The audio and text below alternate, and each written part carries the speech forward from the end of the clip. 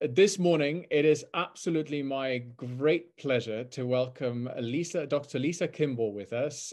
Lisa has been one of the best seminary professors I've had, and her classes were absolutely amazing and so interactive. It was a true joy, and it's a really great pleasure to have Lisa with us. Lisa is an Associate Dean of Lifelong Learning at the Virginia Theological Seminary. She has focused her teaching and research on lifelong, life deep, and life-wide discipleship and Christian vocation in contemporary and global and post-institutional context. Lisa is really keen and passionate about lay leadership in the church, and that's something absolutely amazing about her ministry to the church. Prior to joining this VTS, Lisa served on the faculty of a number of theological seminaries across the country, and also worked for 2 of our Episcopal dioceses and 5 congregations in California and Minnesota. And it's absolutely my pleasure to have Lisa with us. I'm so thrilled about it. Thank you for joining us, Lisa. And one thing before we go also that I will mention that I absolutely loved, when we were talking about this session, Lisa asked me whether I could donate the funds that we would otherwise give to Lisa to the mission of the Navajo land. And that's just absolutely amazing. And also I'm pleased to say that our outreach committee has decided to donate $500 of their own towards their mission. So we will be in total supporting the Navajo land by $700 this time. And Leon Sampson, Reverend Leon Sampson, is actually a friend of mine from seminary, and I'm hoping that we might actually start a good connection going forward. So thank you, Lisa, for organically starting it off for us. Well, thank you. That just delights me. I can't tell you how important that is. I spent many years serving various congregations in the Diocese of California, which are all in Province 8, so the western part of the state country of the Episcopal Church. And Navajo land has always been a very active part of that region. And so as a youth minister, so this speaks to you, John, as a youth minister for many, many years, and at one point the provincial youth coordinator for Province 8, I spent a lot of real hours on the ground in Navajo land and with young people from the Navajo communities, from the Navajo Nation. And that has always been just a place of deep importance for me, and knowing the extraordinary poverty and struggle that they have for access to resources, particularly during COVID. This just seemed like a no-brainer, you know? So thank you all for honoring that. I really appreciate it. It is delightful. Let me just check. We're here till 11, right? Is that correct? Yes, and so, is that right? Okay. Exactly. So the way for everyone's information, now I will hand it over to Lisa. Lisa will have her own presentation, and then we will start a Q&A session. I will ask an initial question. I think Andy might have one as well, and then we will release it to everyone. And we absolutely want everyone's involvement in this. So please, if you have questions, just keep them for you. We can ask them later on. Could I just offer a word of welcome? I'm sorry I just got back in from dealing with our major technical issues this morning. Sorry about that, folks. We're hoping our service will be available around 11 o'clock on YouTube or Facebook, but it's just one of those things. Lisa, thank you for being with us. I'm so delighted that you are able to spend some time with us and share your amazing wisdom and insight and your faith and understanding of the Christian journey. I'm canonically resident still in the Diocese of Alabama. I've been here for about 15 months, but I'm so grateful for the work you've done in my home diocese. Everyone is just talking about what a difference this has made and how meaningful it is. So it is just wonderful that Matthew has this relationship with you, and we could get you here with us today. Thank you so much for being with us. Well, you're very welcome, and I hope I live up to all this, but I am so grateful to be here. So among the things that sometimes are used to describe me is a slightly less flattering commitment to baptism. I've heard people say she's rabid about baptism. And that probably is because I have been called, as it turns out, although I didn't always know it at the time, to ministry in the wider church and in local Christian congregations, mostly within the Episcopal Church, as a layperson for all of my life. And much of that early on was all volunteer, and then over the years became more professional and more paid, part-time, very teeny bit part-time. But as I've lived into who God has called me to be as a baptized person, and to be baptized in a denomination that takes 4 orders very seriously, right? Baptism is the beginning of our journey. We recognize the fullness of the priesthood of all believers, and we have the ordination of deacons who are called to a very particular ministry that I believe is essential, particularly in the 21st century. We can say more about that. That's a whole nother topic. We have the order of priests who are to represent Christ to us in our local and particular Christian communities, and are to remind us in our gathered form of the sacraments and the tradition to teach and to preach and to reconcile us.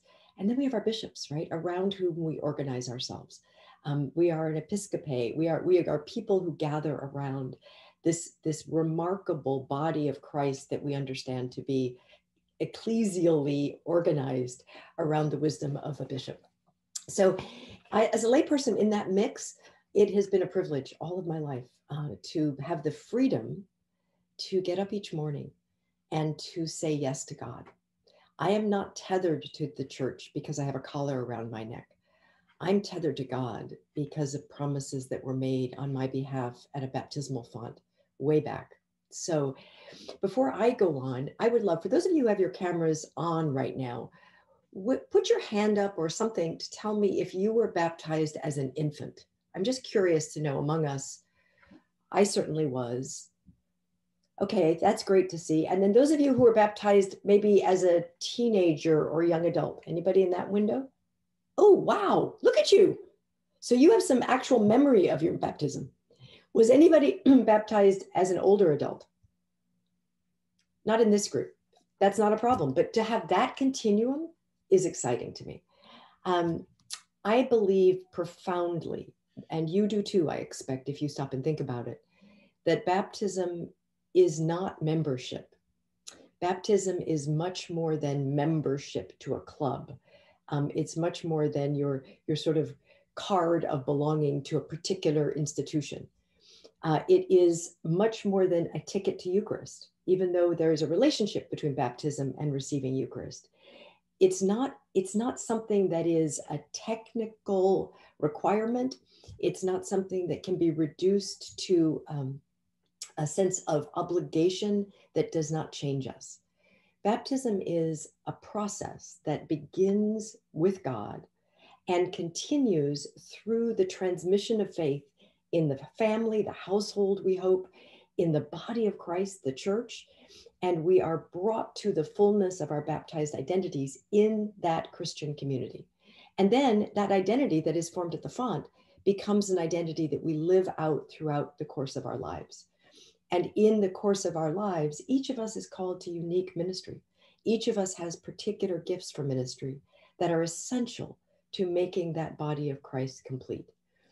And it's so important that we see baptism in its fullness, in its continuing invitation to each of us to grow closer and deeper in relationship with God through Jesus Christ. It's not a once-off. I happen to have been baptized when I was an infant, but I am still figuring out what this means. I'm still depending on other people who are wiser than I am by far about the Christian life. And together we become who God wants us to be, right?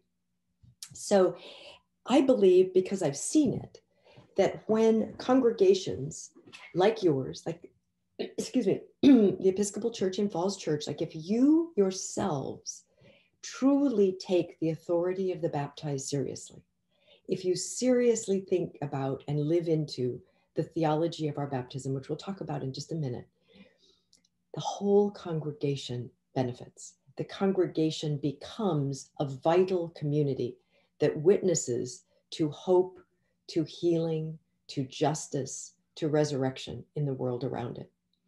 And it all starts at baptism. We will go back to being just another good, well-intentioned organization or club if we see baptism simply as a tick on a piece of paper that happened once and was put away after, and then we maybe had a nice party. It's something much more powerful than that. And I would argue much more radical.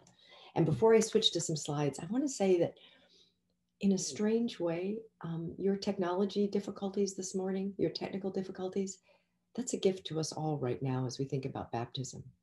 That was a glaring reminder, right?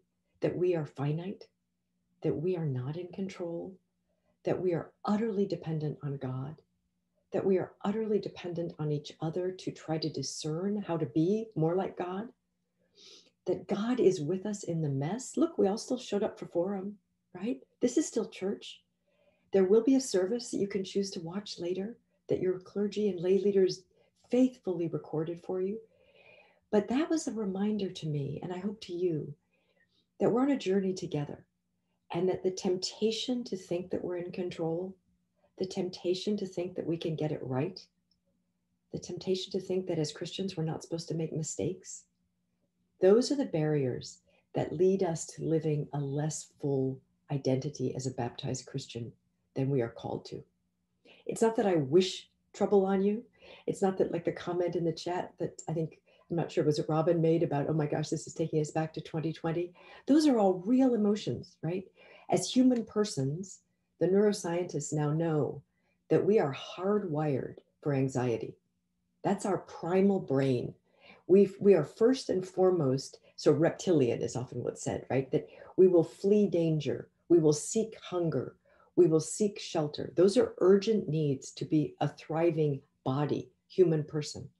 But they also know we are hardwired for hope.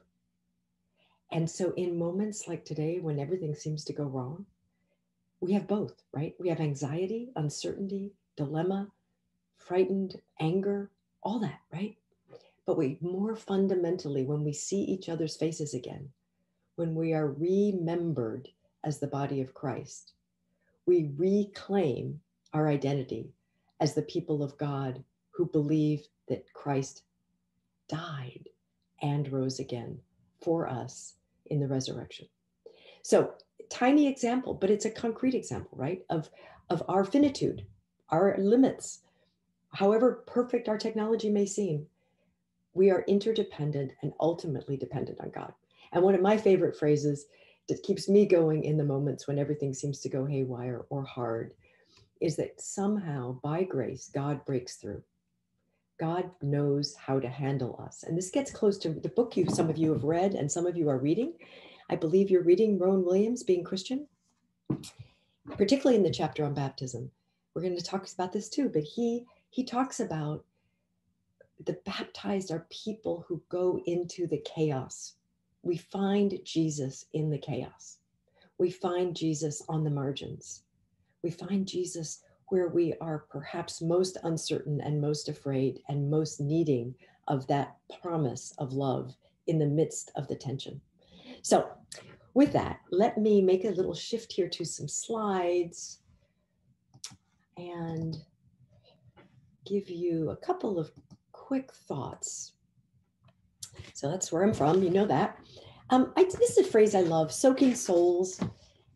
I think that dryness of baptism being thought of only as a moment, that limitation is just broken open when I think about being just walking wet in the world. Like, what does it really mean to be wildly wet and promised to be Christ's own forever because of baptism? So soaking souls is where I'd like you to think about and carry with you today as you go forward. I said I was baptized. I was baptized in 1959, give you a sense of my age. This is the closest picture I could find. That's about 6 months old. I was probably about 3 months old. I was baptized in the parish in the top two parts of this frame. It's called St. Clement's Episcopal Church in Berkeley, California. And of course, I have no physical memory of it, but lots of stories. And one of them is that my father, who had grown up nominally Christian, I would say, but with a loving congregational Christian family in Berkeley, was received by the bishop who baptized me actually was confirmed by the bishop who baptized me into the Episcopal Church on that same morning that I was baptized. So the very day that I was baptized, there was a bishop in the house, there were priests in the house. I don't know if there was a deacon in the house. I want to believe there was. And my dad came from being a sort of nominal Christian as a congregational church member to a very novice Episcopalian. And that all happened because of my mother. My mother, who knew how deeply she had been formed in the Episcopal tradition, had invited her now husband and now her new child into this life together.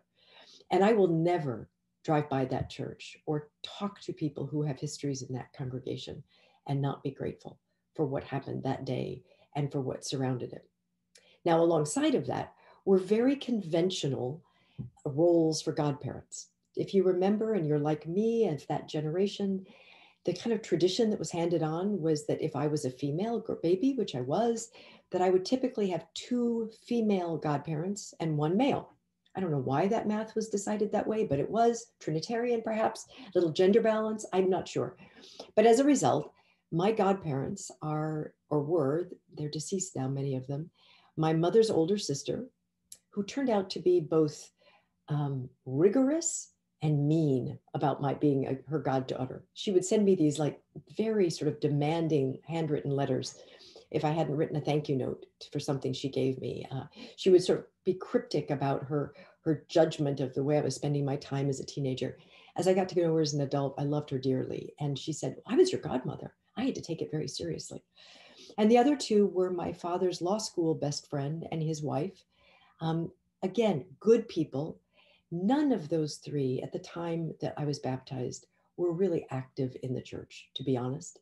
They had all grown up in Christian communities. They were all members somewhere in some congregation. But typical of the 1950s, I would say, they were the right people. They were socially in the right spheres. And one of the things that I would talk more about if we had more time is the significance of godparents. That's actually what I wrote my PhD dissertation on. If you as a person or you as a congregation can do anything to deepen your congregation's awareness of the significance of baptism, I would encourage you to start to pay attention to 2 things. Your own baptismal story. Like after today, start remembering your story and tell somebody else and ask them about theirs. So remember the story, remember who was involved. Imagine if you don't know, or ask or think about why were they chosen? What was the significance of each of those people? And then the other I would do is reinvigorate the tradition of godparents. So often we have godparents, and just as I described mine, they're good people in our family or extended community, and they may remember us on certain holidays or anniversaries. But is there a faith relationship in that relationship? Do we talk about God? Do we talk about what we're experiencing of our spiritual lives with each other? Encourage people to reach out, even if it's been 20, 30, 40 years, to their godparents and rekindle that relationship. Add godparents and baptismal sponsors to your prayers of the people on occasion, so that people who are praying with you hear that term and go, oh, I'm a godparent. Maybe I should reach out to my godchild. Or I haven't thought about my godparents. Or they name their godparents by name. That's also part of the body of Christ that is formed at baptism, and that is part of the ongoing discipleship and formation that each of us truly, truly needs and honors. So I encourage you to think deeply about who you are and when you were baptized, tell others about that story, and then think about godparents and your role as one, or what it will mean if you help others, like young children you have now who may be considering the baptism of their children. How do you help them choose people who will walk alongside in covenant relationship around what was promised at the font? So what I want you to think about is that we have a life as baptized Christians that is grounded in vows, right? It's grounded in promises. And for many people, even people active in church, when I say the word vow, I say, what's at the core of your being? What are the promises you've made that really shape your daily life? When they're very honest, and I hope they will be when you ask them the similar question or think of it yourself, the things that bubble up are sometimes not at all about their Christian identity. The first thing someone might say is, my commitment to being sober. That has saved my life. Someone might say, I was an alcoholic. I was at the end of my rope. My marriage was breaking up. I was losing contact with my children, and I was helped to sobriety. There's a story, and being sober and promising that I will do what I can one day at a time has absolutely reoriented my life. Someone else may say their marriage vows, that their covenant commitment to another person is that which shapes and changes their vows, their way of being every day. Someone else will tell me, I don't know if it's a vow, but my commitment to my children, my commitment to put their well-being first, that feels like an orienting promise.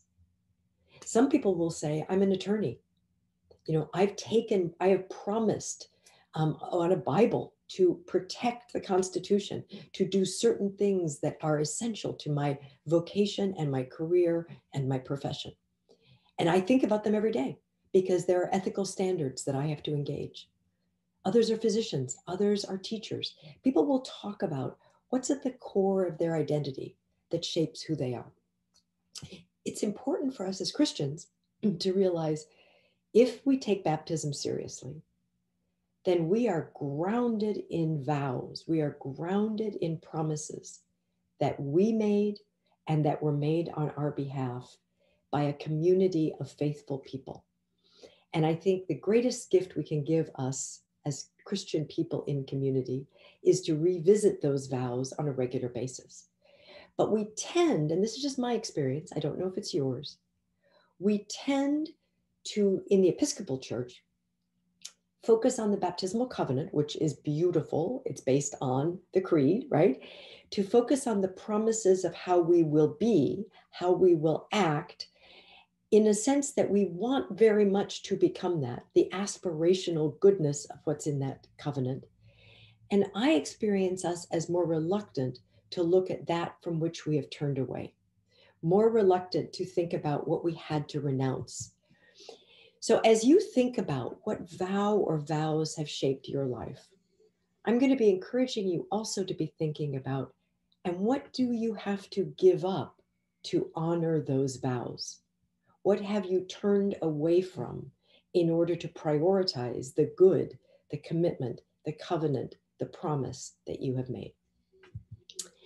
This is the book you've been reading. I have so much I could say about Rowan Williams, but I am deeply grateful for his life and witness to us. And as God would be God, his writing, his teaching, his leadership as the Archbishop of Canterbury formerly, I think came at a prescient moment for our church universal, our Anglican communion. We live, as you know, in a fragile time of skepticism and disbelief in the world. And we need people like Rowan Williams who lay out for us a tradition that is rich, inviting, and compelling. So I am so glad you're reading this book. And I just want to show you a couple of the phrases in the early chapter on baptism that I think are very worth paying attention to. The beginning of the Christian life is a new beginning of God's creative work. He talks about echoing the creation story. It's God at work in us, right? We're not doing this ourselves. It is by grace and by wonder that we become more fully who God created us to be. And what's so powerful about baptism is that we set aside all that gets in the way of who God wants us to be. And the Imago Dei, the image of God, the likeness of God in us, is what is centered. It is so exciting, but it's a beginning, and we live this life in community. So to be baptized is to recover the humanity that God first intended. We are being baptized into a rhythm that Christ himself lived, that we only get to this new life through death. We are plunged into water and need to die to our old selves in order to recover the fullness of the goodness that God created in us. And then the phrase that I mentioned earlier, Christians will be found in the neighborhood of Jesus, in the chaos.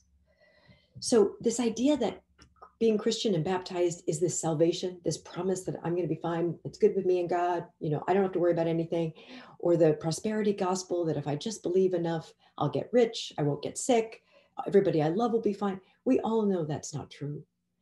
What we know more deeply in our souls, remember anxiety and hope?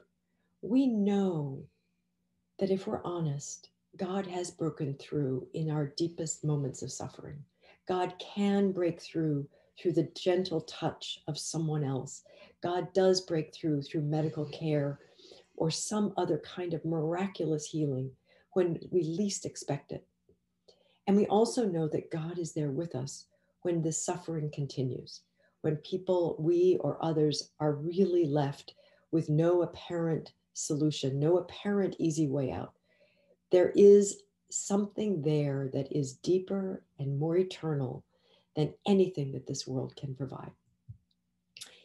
So then, what does it mean for us to be fully Christian in this world that is complicated, right?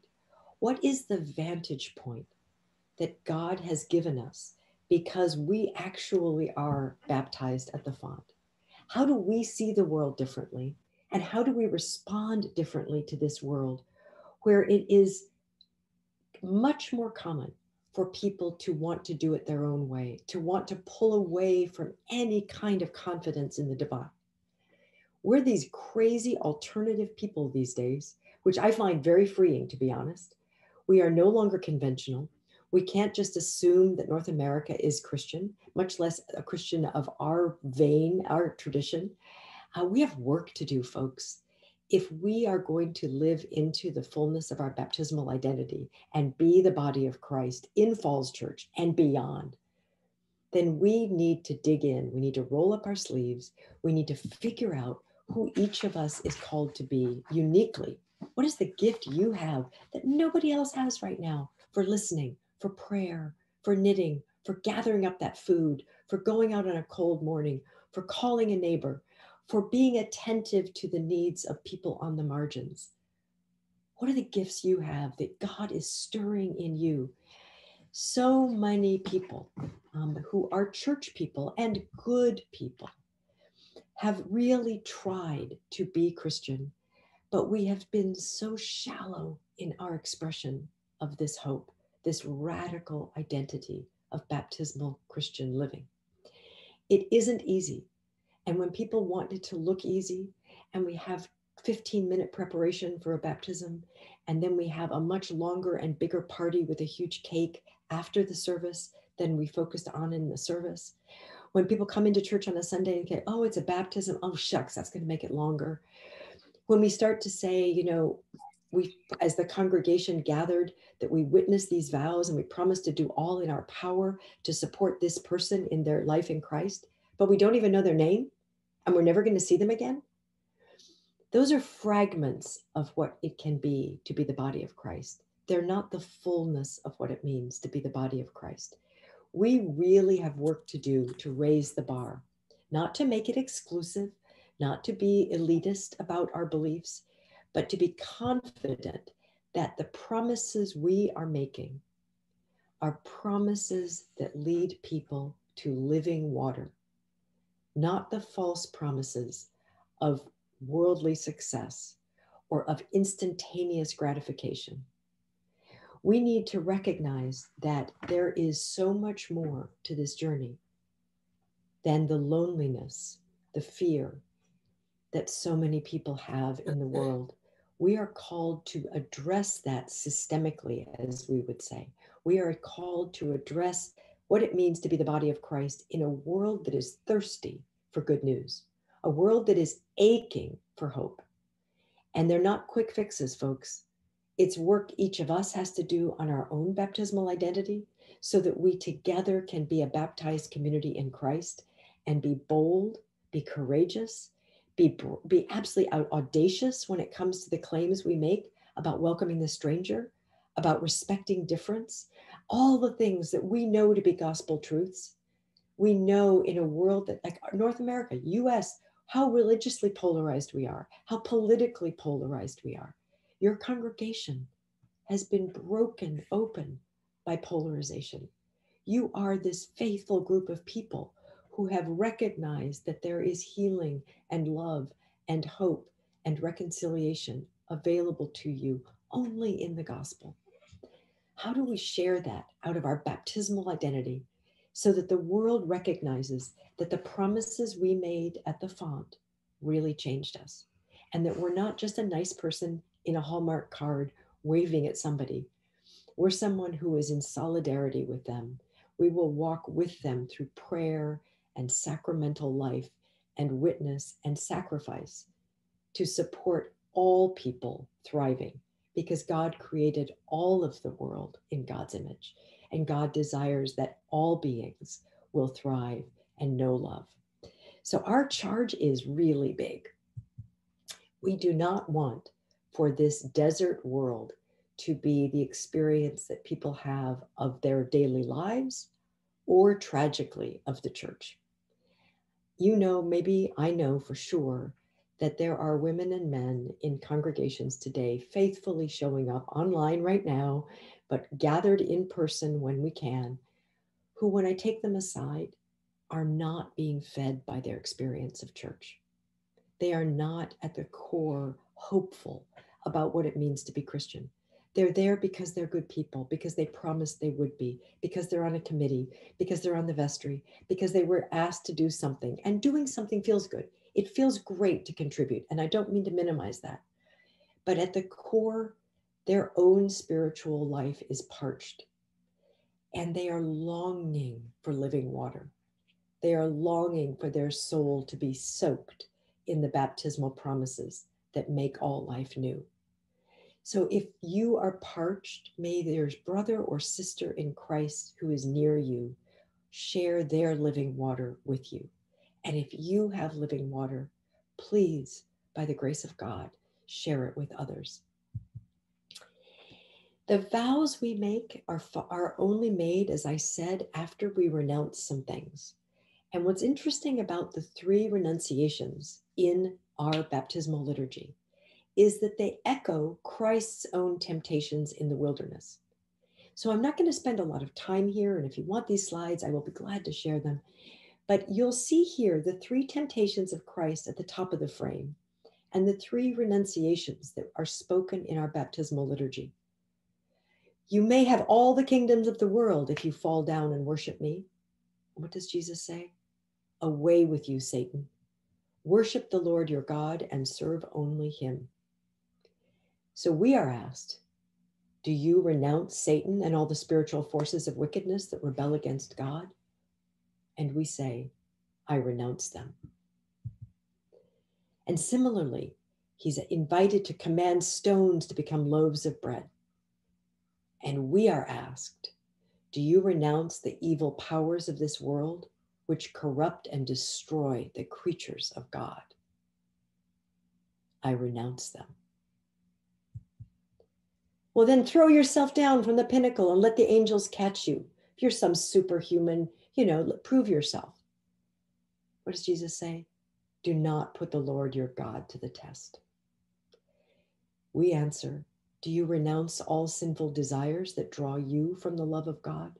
The temptation to self-satisfaction, the temptation to doing it yourself, the temptation to think that we should be right, that we should know how, that we have all the power we need. I renounce them. And then only do we turn, literally, metanoia, turn to Jesus Christ in order to accept him as our role model, as our Savior, the one who died and rose for us.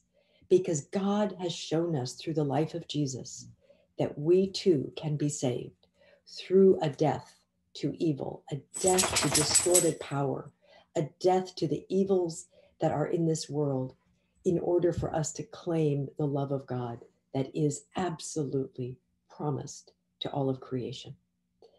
So we turn to Jesus and we accept him as our Lord and Savior. We put our whole trust in his grace and his love. And we promise to follow and obey him as our Lord. The language of sin and Satan and Lord and grace is language we need to use. It matters. It matters that we are baptized people. It matters that we are people who deeply believe that God is transforming us at baptism for a vocation in the world that matters. So will you who witness these vows? This is our communal part, right? We may have been baptized as I was in 1959, but every time I witness a baptism, my own baptismal vocation should be stirred. And my standard for what I have to be as a Christian rises. I have to do more because now I have to witness to yet another person's life in Christ. I have to support this person's promise. Have any of us ever walked up to someone privately and suggested that we're concerned that what we see about the way their life is going, that it's not resonant with their baptismal vows? What would that conversation look like? What would it look like to invite one another into an accountability that is anchored in what we promised at the font? Because we truly promised to walk together in solidarity. We truly promised to witness to each other. And therefore, we promise to be the body of Christ in this place together. And we go on to renew our own baptismal covenant. This phrase, I think, says a lot about who you're called to be. The baptized life is characterized by solidarity with those in need and sharing with all others who believe. Rowan Williams, page 11. We're not alone in this, right? We don't get made a Christian by ourselves. We don't become a more aware and generous Christian by ourselves. The gifts that we have are discerned in community. The gifts we have are affirmed in community. And the needs of the world are recognized together. I have blind spots. There are things I will never see or hear without the help of somebody else. And you have gifts to see some of those. What are the ways in which we together share what we believe and then also share who it is we're called to be in the world that is aching, that is dry, that is desperate for the good news that you will have to offer? I think I'm going to stop it there so we make sure we have time for questions. And if there's time, I have a little video to share with you at the end. Thank you, Lisa, so much for this wonderful introduction to both Rowan Williams for us and this journey with Rowan across Lent and into the fundamentals of our faith. And so maybe I'll just start off with one question for you, Lisa. We believe as baptized Christians that we essentially identify with Jesus's ministry, the prophetic, priestly, and royal ministry in the world. For many of us coming from Roman Catholicism like myself or some other traditions, it may be a little tricky to wrap our heads around the fact that in our Episcopal Catechism or Anglican Catechism, the ministers of the church are the lay people, deacons, priests, and bishops. And so you are someone who is so passionate about the role of the laity in the church. How do you see the laity living into this priestly ministry of Jesus in the world? First of all, those of us who are lay people, there's 99.2% of the Episcopal Church that are laity. So we've got some power in numbers, folks. Not that priestly ministry is a forced ministry, but I think it's important to remember the ratios, right? Because it's very easy for the church to become unhealthily clerical, not because we are suspicious of clergy. We need clergy, and we need people who are lay people to discern among us who is called to the various orders of ordination. But I do think because it's hard for institutions not to become hierarchical, we can default to expressions of our belief structure that do not actually match our ecclesiology. We believe things differently than we live in daily practice, which is where baptismal theology comes back in. I think that my vocation as a baptized Christian is priestly in my bridge building with other Christians. So I think even Rowan Williams talks a little about this, that we are called that priests are called to bridge, to reconcile, to create, to reconnect the parts of the body of Christ. As a baptized Christian, like I said earlier, we don't have, as just a layperson baptized Christian, we don't have a collar around our neck, right? We may wear a cross. We may have other signifiers for people who are watching our lives that we're a Christian. But we have to be known for our actions in the world. And I think the way we are priestly is our willingness to show up where we find ourselves and witness to these promises in ways that are radically different from the dominant culture we may find ourselves in. Let me give you a concrete example. My wife was in the hospital last week, unexpectedly. She went in, drove Tuesday night and was there till Thursday night. And so Wednesday was Ash Wednesday, right? So I participated in the seminary's Ash Wednesday service online in the morning, and then went over to the hospital for visiting hours in the afternoon. And I took a little vial of ashes that had been given to us, distributed to us to use in our homes. I took them with me to administer ashes to her in bed and to share the service with her online, which had been recorded. One of the nurses saw me doing that. And she said, "Could I have ashes?" And I said, "Absolutely." So I hadn't gone in expecting to administer ashes to anybody else, but I stood up and her first question was, "Are you a priest?" And I said, no, she said, "Are you a pastor?" And I said, I paused and I said, "No, probably not in the sense you mean, but I'm baptized." And then she just smiled, like the smile that went from ear to ear. And I administered ashes. And I said, "Remember that you are dust, and to dust you shall return." And I prayed a prayer for her about a holy Lent. And it just came from my core, right? Sat back down next to the bed, thinking a lot about it, but grateful. The flood of people who came to the door, I probably administered ashes to 40 people that afternoon and into the evening, because the chaplains had not been allowed to do it this year because of COVID, and all of a sudden and it was like the loaves and the fishes. I kept thinking, am I going to have enough ashes? I had plenty of ashes, right? I mean, it was a teeny little thing. 40 people, I wasn't counting, but it was well up there. And every one of them saw in me a priest that they needed. I didn't pretend to be a priest. I didn't, in fact, I a couple of times said, "Actually, she's the priest, the one in bed, she's the priest. I'm just the layperson." I didn't use the word "just," but that's a particular example, Matthew, but I think it's claiming the authority of our vocations on behalf of the people of God and remembering that we are not doing it alone. The priestly piece is that we are connected to a community, a body of Christ. And so the whole liturgy that I enacted in the hospital unexpectedly was connected to a faith community from which I had been sent unknowingly, right? That's how it is when you're in the grocery store, when you're with your family, when you're at work. You are a priest in that you witness to the connection between the body of Christ and the people of God in the world. Lisa, thank you. That's such a wonderful way to help us look at this. I have to say, I've been ordained since 1994, and when I first was ordained to the priesthood, I served at the Cathedral of St. Philip in Atlanta, and we made the shift from private baptisms to public baptisms in the service.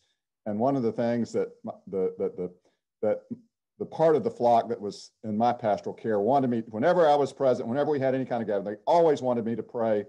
And I said, "You are the priest of this household. You all please pray. I'm not, you all can pray just as well as I can." And about a year ago, one of my friends reminded me that I had taught her that. And she said, "Thank you for teaching me that."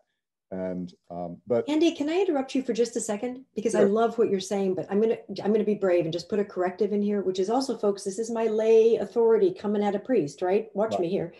But he just said something that I know I have said, because people see me as the next thing to an ordained person because I work in the church, I work at a seminary, therefore, she must know what she's doing. That phrase he just used of, "You can pray just as well as I can," be careful. We pray differently, right? Yeah, and I'm saying it to you in love, because sure. When I've said that to like a lay committee in my congregation in DC, people who've never prayed out loud ever in front of somebody else look at me like a deer in the headlights. Like they go, "There's no way I can pray like you can." Yeah. So what I've learned to do is to say, God has given you a gift of prayer. And I would invite you to share that with us, even if it's in silence, right? Yeah. And so I say that only because those of us who look like we know what we're doing, whether we do or not, are sometimes guilty of our best intentions being imposed on people and actually making it harder. And I know that's not what you meant, but since I felt like I could say it there, just to remember that you, all of you on this call, and everyone you have in your family of God can pray. But again, we pray differently. We have different levels of confidence, but we want to keep what your point is so good, which is get out of the way and allow other people to be the voice of priestly ministry. Absolutely. And that leads me to, Matthew and I didn't plan this, our questions. We did this totally separate of each other, but he focused on the priestly ministry. I mean, we say at that great line at the end, we receive you into the household of God, confess the faith of Christ crucified, proclaim his resurrection, and share with us in his eternal priesthood, that point. But when I was doing baptism preparation, something that Rowan said in his book about it's the priestly ministry, the prophetic ministry, and the royal ministry, as Matthew mentioned, which I saw, at least in my teaching early on and continue teaching, is that we don't just baptize our children and adults and anyone in the church to have them done. We baptize them for a role in this world. It's an ordination, and I've always seen my baptismal ordination as prior to my priestly ordination, but that the drawing on the ancient Hebrew tradition of royalty is that they were anointed for a purpose, to administer justice in the kingdom. It was God's intention of that when those two were kind of connected. And so we hope that our baptized people will sense their own ordination, their sense that they are proclaimed royal as not as setting them apart in a special hierarchical sense from the rest of the world, but that they have a commission, that this is just not about them being done. It's about them sharing the ministry of justice. And we all have gifts for that, as you just mentioned. And we all have to find our gifts for our ministries that we are called to proclaim in the church. And that's so important for people, for parents and godparents and for even adults to understand when they're baptized, and for us to keep remembering that. How can we help our folks focus on that aspect of baptism? Thank you for saying that. And I hope I was implying this in the comments I made, that a congregation that is vital and takes baptismal theology seriously is always forming the life of the baptized, right? The ideal is the catechumenate, the ancient process of preparing people for adult baptism at the Easter Vigil, that becomes an ongoing process of then discerning with them their vocations in the life of the faith community and in the world. And they then circle back often and are sponsors for the next generation of people who will be baptized. And that culture, that cyclical culture of constantly believing that God is making things new and that we have gifts for the moment, but that we need to listen for what they are and pay attention and have the liturgical life of our community and the teaching life of our community and the outreach of our community be in sync with what God is inviting, right? So that our committees, our jobs, don't become static, programmatic structures. They're responsive, porous ways of being communities of faith within the larger community of faith. So that notion of you are baptizing for a ministry is what I would say vocational discernment that needs to continue across the life course and across the life of a congregation and around the year. And there are creative ways to do it. It doesn't have to be big formal classes on vocational discernment. It just has to be the way you ask questions of each other in the coffee hour, the way you listen to what someone isn't saying between the lines. And you say, have you ever noticed that when you talk about you smile in a way I don't see you smile otherwise? What's that about? And then let someone go, you're right. I have a real enthusiasm or love for X, Y, or Z.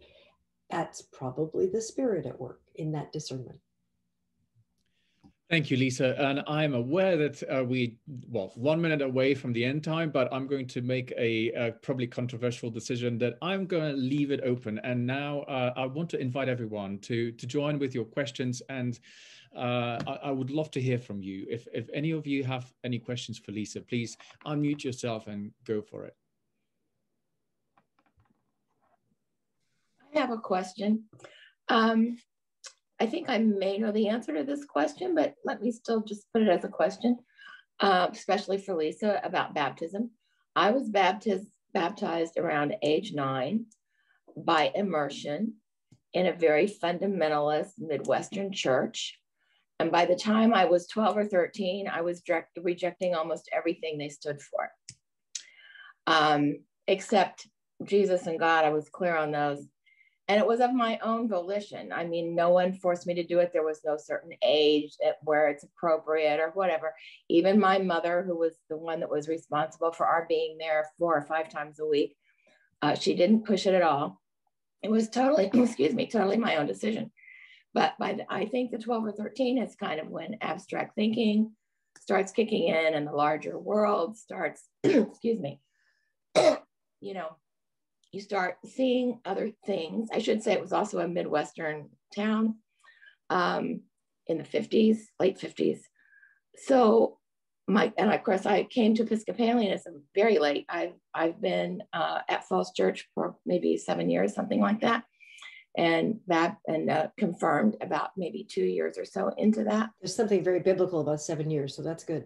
Well, something like that. But anyway, between ages 18, where I went to a congregational church, I left my childhood church, went to a congregational church in that same town. I never became a member of another church or it was accepted, did anything, no confirmations, none of that, until I came to Falls Church.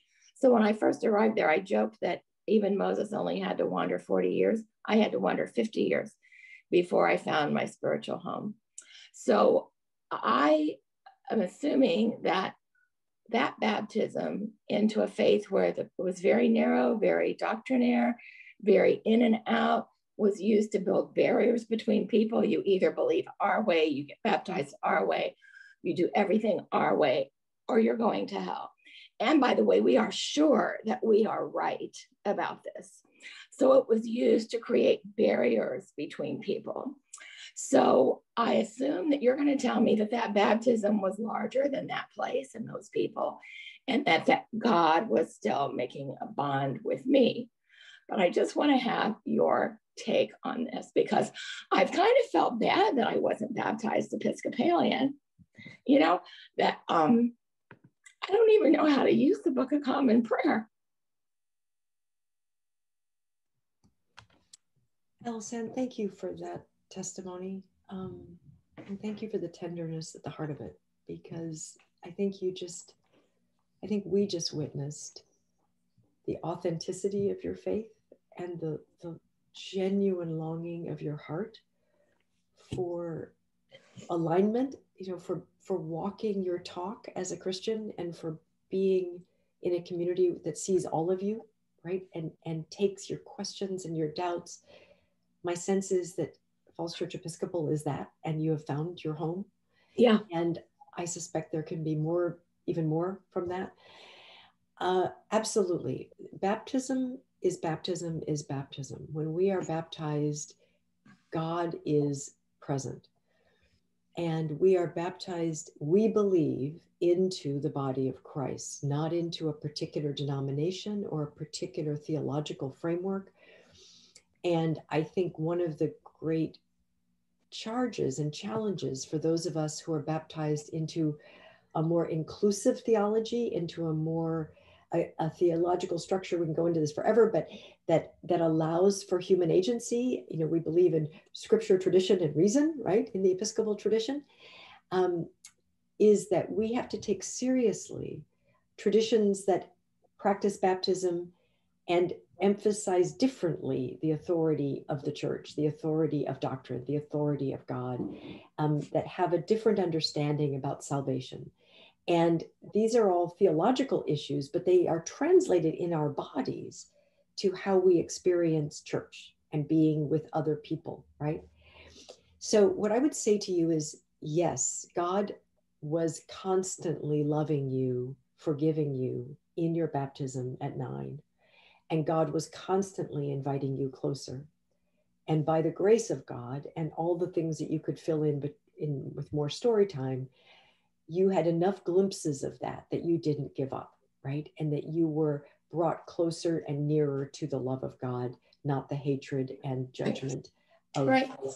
And in that, I would say you represent, whether you've done this or not, you represent someone who would be well served by the congregation providing preparation for, and then an intentional opportunity to reaffirm your baptismal vows in a very deliberate way at, say, the Easter Vigil or at a significant feast day, All Saints, where you have done the work to feel like I'm not ashamed anymore.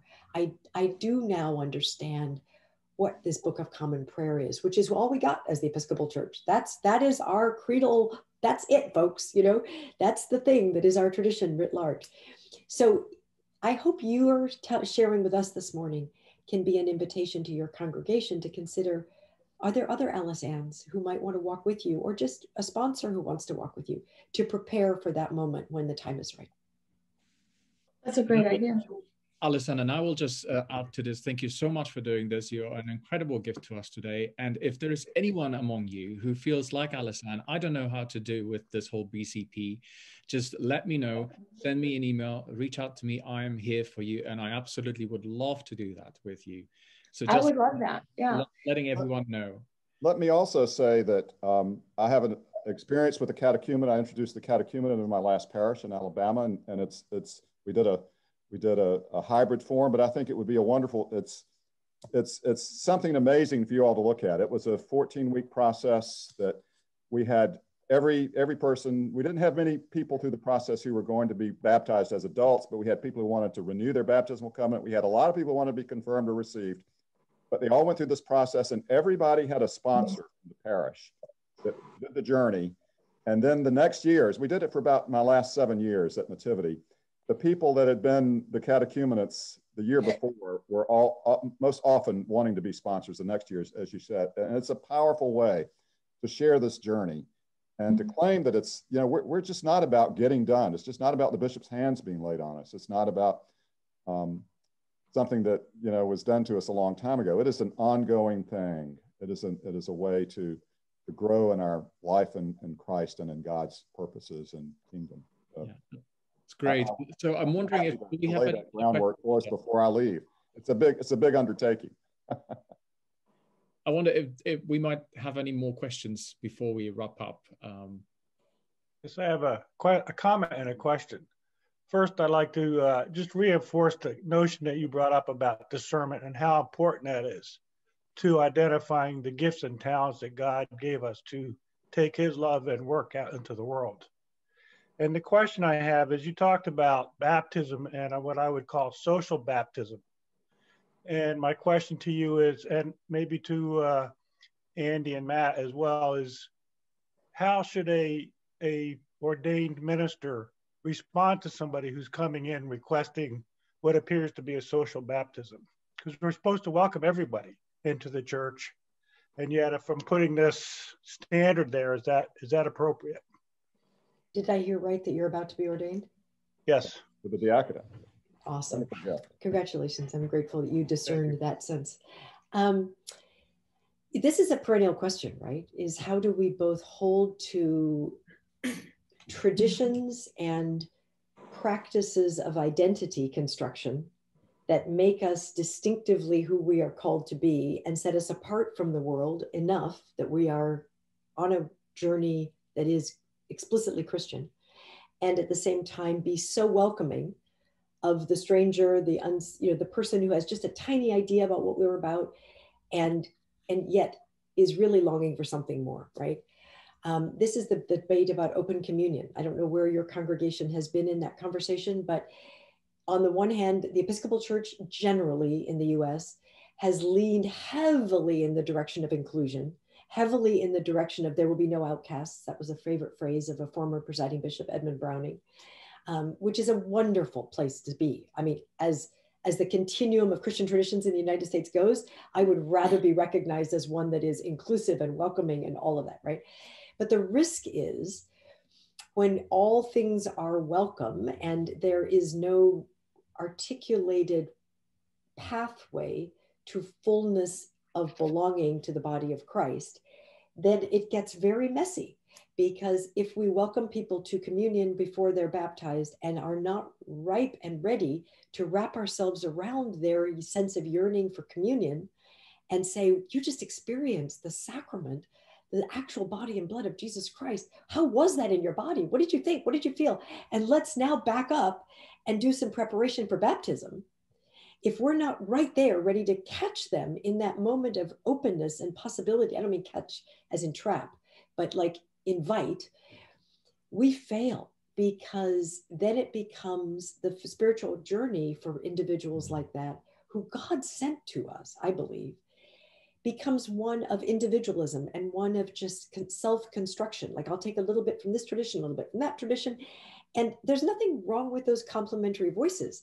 But what I believe is unstable is that the coherence between them is not likely to hold up under the duress of everyday life. What we need as people of God, of any tradition, is a sense of orthodoxy, small o, that there is an integrity, a wholeness, a connectedness to our practices and that which we claim to believe.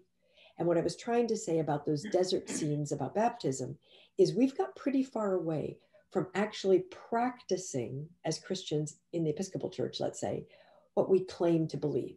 What we claim to believe is way more radical than what we practice. So Steve, is it Steve or Stephen? I would say a clergy person's first responsibility is to love the person in front of them, right? Is to honor the Christ in that person, to recognize this is a beloved child of God, already created in the image of God, and to listen deeply to their yearning, their motivation. And in that deep listening and in that deeply respectful posture, there's some subsequent questions that should be in your pocket. You know, when they tell you just in the first conversation, you know, we need to have the child baptized on this Sunday because our in-laws are coming in from out of town, and we've got the, you know, I'm making this all up, of course, we've never heard anything like this. We've got the country club booked for the reception, and red flags should go up, you know, to say, have we seen them in church? Do they have a rhythm of faith in their daily life? What are we doing? We're cheapening baptism if we provide it as this, you know, social event that is actually much more tethered to a sense of social obligation than we are tying it to a set of practices that will endure. So is there a via media? Is there a way to say to them, we would love to welcome your in-laws. We would love to have a celebration of your extended family, and to do some sharing that morning with each other in some kind of fellowship / mentored way about what the life of Christ in this community and baptism means. And we would love to baptize your baby when you feel you are really confident that you want to walk alongside that promise. Do you look at these things you're going to be saying in the Book of Common Prayer? We don't want to put you up in front of the congregation and have you feel ashamed and have you feel like you're saying something you're not sure you believe. If that happens by the time your in-laws are in town, hooray. But you see what I'm saying? The big challenge for the clergy who receive these requests is the workload on the front end. There is no way around building a deeper relationship with those people. There's no way around doing some extra work. What is, I think, cruel and wrong is to say, oh no, we can't baptize you. We have a rule in this congregation and you have to have been here for 6 months. And, you know, when the legalism starts, we start to sound like the Pharisees. You need to have guidelines that you're drawing from, that you and your vestry and others have discerned. But what you need to speak and what the person asking needs to hear is a pathway toward deepening relationship with God and neighbor. And each situation will be different, but it can be done. And there's a couple of books I could point you to, but there are some wonderful stories of congregations, particularly when they've taken this catechetical rhythm seriously, taking the risk to say, we would love to baptize your child or whomever, but not yet. It feels like it could be even more. And some amazing things can happen. But it's very much about discernment. You started with that word. Lisa, thank you so much. I'm mindful of the fact that we are a quarter of an hour later than we should be. So I want to wrap us up here. Thank you so much, Lisa, for this wonderful time with us, an introduction to this most fundamental of our sacraments, the baptism. And thank you for everyone joining us. I want to also mention that this is the beginning of our Lenten journey into the book written by Rowan Williams. We will have other speakers come and join us. Also, throughout the week, I would love to invite you into living into this topic that we have just discussed. I will create also a closed Facebook group for us. If anybody would like to join that group, I will send an email about this and just share your experiences and share your thoughts, reactions to what we've just heard, or even ask questions, and I'll be sure to answer them. And thank you so much, everyone. Thank you again to Lisa, and have a wonderful week ahead.